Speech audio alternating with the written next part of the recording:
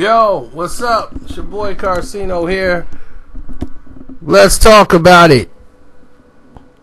And for those who want to support the page and continuously love the work, click the link in the description box. I don't have to be live for you to do it. And make a donation to the page. Don't forget to leave your email or something if you want me to hit you back with something. That's one way I connect with my fans and subscribers. Because some subscribers be, yo man, I ain't a fan of nobody, son. Yeah, tell them. I just subscribe because I like your stuff, man. Hey, it's cool. Now, get back to the title of the video. Now, Jay-Z is one of the largest artists in the world. Net worth is over 900 million. He's married to a woman whose net worth is about the same, as they are pushing and striving to be a billionaire power couple. Would Jay-Z have been in this position if Tupac and Biggie didn't pass away? This question has been brought to me a lot of different times. I've thought I've answered it many times over again, but let's go over it one more time. If Biggie and Tupac were alive, both of them alive, it would have changed the spectrum of a lot of different things in hip-hop, because hip-hop was growing and Biggie would have been one of the premier artists in the world, while Jay-Z would have basically been the second tier under him and would have derailed the success they had monumentally, because Jay-Z, I think, would have probably gotten out of the game and would eventually had to break apart from Biggie, because they would have went towards the direction of Jay-Z breaking up with Rockefeller, and that would, the whole thing would have torpedoed a lot earlier, which would have probably delayed the inevitable. Like, we would have never gotten Kanye West College Dropout. We would have gotten it at a much lower production rate, and it probably wouldn't have come out in the right way. It would have been like a underground Lupe Fiasco album, which was great, but it was local success.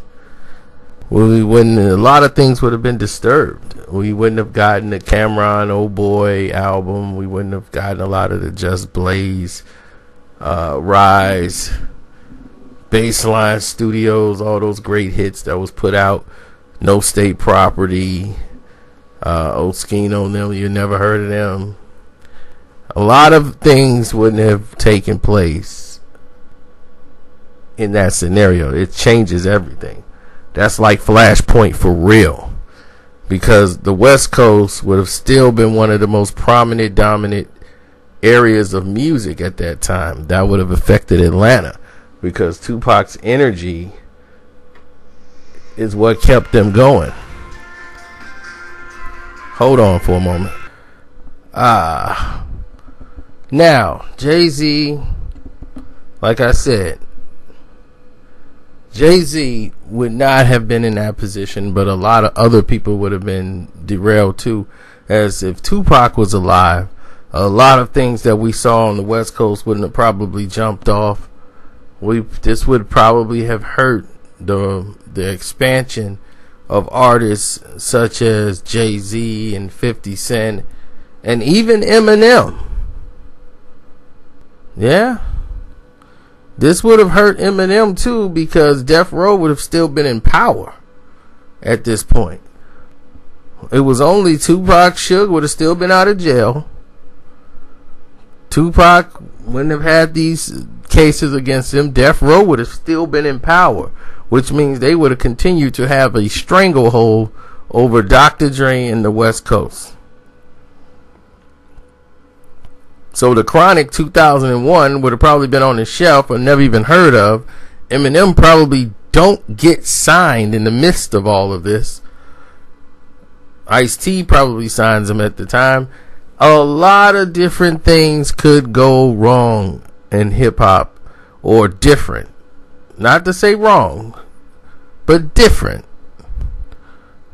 because there wouldn't have been a Bad Boy tour in which Jay-Z was probably on. It would have been the commission thing they've done later, which had something to do with all these different branches of people coming aboard. And with the commission album out, that means that the firm wouldn't have jumped off the way that it did. The commission came out and they would have made it a hit.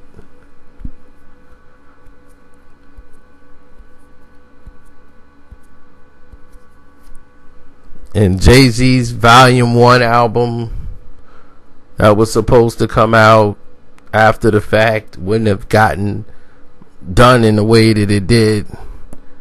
The commission album Blue, Jay would have eventually changed his name to Iceberg Slim, would have broken away from Rockefeller and Dame a lot quicker and moved on to go with Biggie to try to get his fame right away. Jay wanted to be famous really bad, and he was willing to ride as many coattails as he took to get there.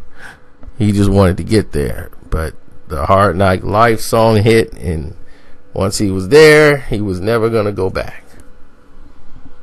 And I admire that grind. You know, he put the grind in, but it would have just changed monumentally. If Biggie was there, Jay-Z's rise would have probably just came later. You know, but it would have been off the wave of Biggie more instead of his own stride. So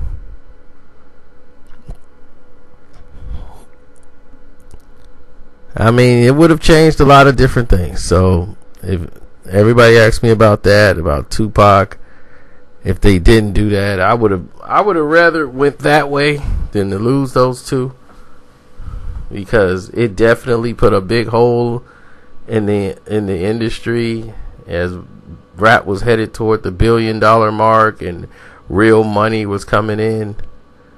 You know, it was like, okay, serious money. Rap generate $1 billion for the first time in history. You know, $1 billion. That had never been done before.